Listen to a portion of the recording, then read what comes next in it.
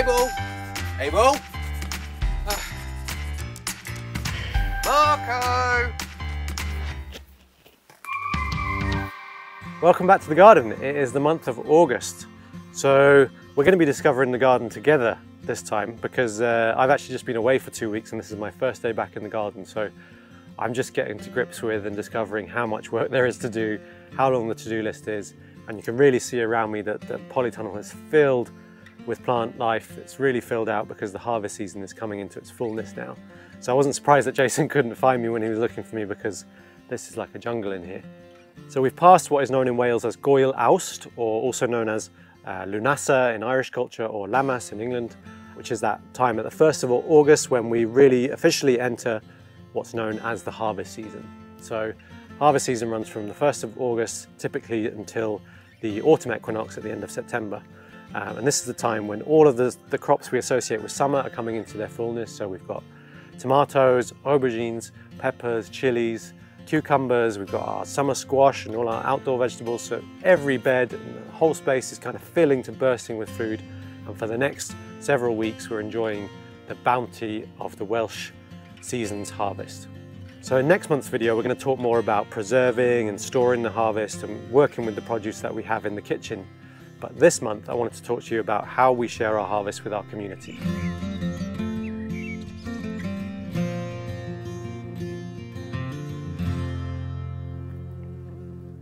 So here at Glasbren, we distribute our produce, we share our harvest through something called a community-supported agriculture, or CSA scheme. Now this is a radically different, in some ways quite new, in a lot of ways quite old way of sharing the produce with our community members, supporters, and people in the immediate local area. It's a model based on trust, mutual aid, and a relationship of real transparency between producers, growers, farmers, and their consumers, the people that eat their food. So for me, CSA really embodies those 3 core principles of permaculture, which is earth care, people care, and fair share. So earth care, it's a model that really supports the most agroecological, sustainable, regenerative approaches to growing food. People care, so it brings people into contact with the food that they eat, with the land that's growing their food, the ecology that's growing their food, and the people that grow it too. And it kind of creates this beautiful kind of community of practice around something that's so universal and shared, and yet has become kind of commodified and separated from our daily life. So the very act of people coming together to maybe help to grow the food, to volunteer, come and pick up their produce, to enjoy the nutritional benefits of that food, the medicinal benefits, to understand more about food and cooking and nutrition, all of these things contribute to that ethic of people care that we talk about in permaculture. And that fair share ethic is really important too. And through CSA, there's a really important spirit of mutual aid, food security, finding ways to distribute the produce fairly amongst all of our community members, not just those that can afford it. So for example, here at Glasbren, we offer our veg box memberships on a sliding scale. So people pay what they can within a certain range to, as best as we can, make sure that our produce gets to anybody that wants it without cost being a barrier. The way CSA works for us is that people in our community within a 10-mile radius become members for the whole season. So they sign up upfront in advance on the acknowledgement that they're going to get a weekly box of the freshest, most seasonal vegetables, whatever's coming out of the land that week. It's usually a mixture of between 6 and 10 items of veg, herbs, leafy greens, fruits, sometimes some wild food too. And really, yeah, really surrendering to the tumbling seasons of Wales, to whatever's really being produced by the garden at that time, through times of plenty and through more leaner times in the garden. So right now, obviously, we're getting quite a bumper box of loads of different types of produce, but come the winter, it gets a little bit leaner, and people are really signing up to that reality of what it is to eat seasonally, what it is to eat locally, and the food that's really available to us in our local area. We also saw through crises like COVID, the pandemic, through the winter fuel crisis, petrol crises, and through various challenges that we've all been through in the last few years, that CSA is a really resilient model for communities to make sure that food is still available to people. You know, for example, our capacity to produce food and feed people actually increased during the pandemic, and we were able to continue to fill those boxes every week because we're not relying on expensive imports or inputs, we're not relying on cross-country, cross-border trade. Everything we need is available here. All of our organic matter is here. Everything we need to grow the vegetables is here. We save our own seeds. And also because we distribute so hyper locally, very little can get in the way of getting our produce to the people who need it. So in that way, CSA has proven to be such a resilient, stable model for any kind of crises that come in the future.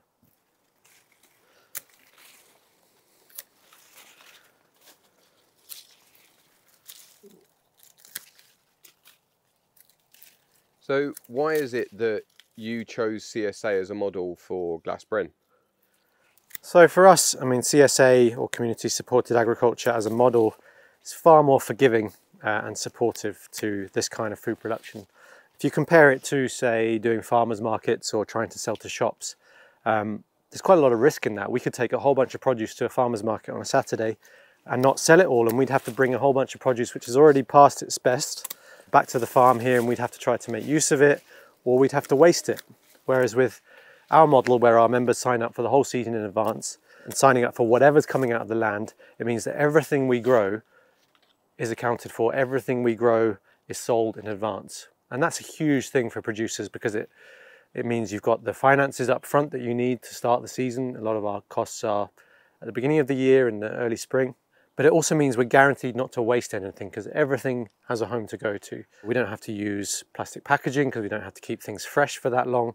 You know, we harvest it here in the morning and it's in our members' kitchens in the afternoon. It reduces the need for refrigeration, for transport, all of these kind of parts of the food system that are very wasteful, very energy intensive and quite polluting are eradicated from the CSA model, and we're able to focus on producing really good food agroecologically and feeding the people that live hyper-local within 10-mile radius of the farm here. Do you personally see a future in the CSA as a model for farming and agriculture? Absolutely, I think it really is the model for the future. You know, it's something quite new. You know, it's new to us in our modern food culture, but I think it's also something very old. It's based on various different systems that have been developed around the world throughout recent history to kind of create fair and accessible ways to distribute produce within communities, to create a fair income for farmers. And so, yeah, I think it's really looking to older systems to inspire how we can create a food system that is sustainable, that supports the kind of farming we need, but also that makes food accessible, you know, this kind of food accessible to all people and not just a privilege of those with money. Throughout farming and different types of food systems, it really supports any kind of farming or food production, even grains. You know, we have community supported fermentation schemes or community supported bakeries, but I think it can extend beyond food. I think it's a really great model for all business. Community supported businesses where customers, people who benefit from the business, become invested emotionally and financially in the success or failure of that business, because I think that's the only realistic way that we can have resilient businesses that provide the vital services that people need. For me, nothing comes close to it really as a model, and you know, taking that whole, you know, if we talk about permaculture, taking a whole systems approach to the design of more regenerative health and life-giving systems, then, you know, CSA really embodies that for me. It's like a holistic model for how we can approach social and ecological, cultural well-being through our food systems and through farming. And that's, yeah, that's why we've never wavered from it. We've never diverged from CSA, because it's always made the most sense for us as growers, and we will continue to do it long into the future, I hope. Baby one. Yeah, tiny one. Wow, look at it. That's another one. Do you want to eat the baby one? Give it just a big pull downwards. Yeah. Oh, well done. That's a good one. Oh no, oh dear, dear. Easy peasy. You can go now. Yeah, that's it. Almost. Yeah. Well done. Do you have any tips or fundamental kind of bullet points that for someone who is just starting out at CSA? So I would encourage you to go and visit as many as you can, many CSAs as you can. There's There's around 100, I think, in the UK at the moment, but they obviously exist in the US and Australia and all around the world. So yeah, I'd encourage you to go and spend time on CSA farms, maybe go and volunteer, talk to the farmers, the producers, the people leading the CSAs, and get involved in organisations like the CSA Network UK or the Land Workers Alliance. Check out what's already happening. Don't just go in there thinking it's a desert, you know, there's nothing happening, because there might already be CSAs, and maybe you can work in relationship with those, because that's what we need in the CSA movement is relationship between producers, and to eradicate that kind of sense of competition. I would say really figure out what kind of CSA you want to run. Are you going to be a big field scale producing everything yourself kind of CSA, or maybe you'll be a CSA who produces, you know, a proportion of the box yourself, the share yourself, and then works with other growers to produce the other things. Maybe you work in collective, maybe you're a producer-led CSA, so it's all on you as the grower, or maybe it's a community-led CSA or a voluntary CSA. You know, CSA, one of the other real benefits of it is that it can work at any scale, so it's totally scalable as a way to distribute your surplus vegetables, right? So you've got the vegetables you need to produce for yourself, but maybe you just run a small-scale CSA with 5 or 6 boxes, where you're, again, finding a market, finding a place to distribute any excess vegetables that you might have. So even if you just got together with a group of friends, managed to get hold of a field and wanted to grow just enough to feed all of you and a few extra people, that's, you know, still embodying the principles and spirit of CSA. So the beauty of it is, whether you've got 5 members or 150 members, those same principles, those same ethics, the same benefits of CSA can apply. I'd also recommend a course that I made with Jason, who's behind the camera. We worked together on a course for this new platform called Earthed, which is a nature skills and regenerative agriculture platform. And I filmed a course called Why CSA is the Future. And in there, I've got all the tips and tricks to tell you how to think about starting a CSA, why CSA is important, how you need to go about setting it up, things like community building, getting people involved, crop planning, finding land. All these kind of things are covered in the course. It's a really great platform, and that's coming out in November. So look out for that. Yeah, I think that's it. Okay, Q&A section to the video. Thinking keeping it nice and brief today. So we just got one question, which still blows my mind that we're actually reaching people. So far we're getting, I don't know, a couple of 100 views on some of these, and to have comments from yourselves in different countries that are benefiting and potentially and hopefully inspired by these videos. It makes me want to do it and keep doing it, because not only do I love making these films and love doing stuff with Abel, it is difficult sometimes because this channel isn't earning money, and yeah, certainly not a business in any way, shape or form. So comments like that, and to know that it is actually benefiting people out there, really helps. But I digress. Okay, this question was posted in the comment of last month's video, so if you'd like to have a question post to Abel in future videos, that's where to put them. And this is, so after saying a very nice message about how inspired he is about the other videos that we've made, he had a question. What systems or software do you use to track your finances, crop planning, CSA subscriptions, etc.? It seems like there's a whole online industry out there promising more efficient farm management for a fee, of course. Yeah, good question. I notice I feel a pressure to have some fancy answer for this, but I don't really. But what I hope my answer will do will show you that all of these fancy tools that they're trying to sell you are probably not necessary. So pretty much everything we do on that end of things is through Google Workspace, so the Google Suite.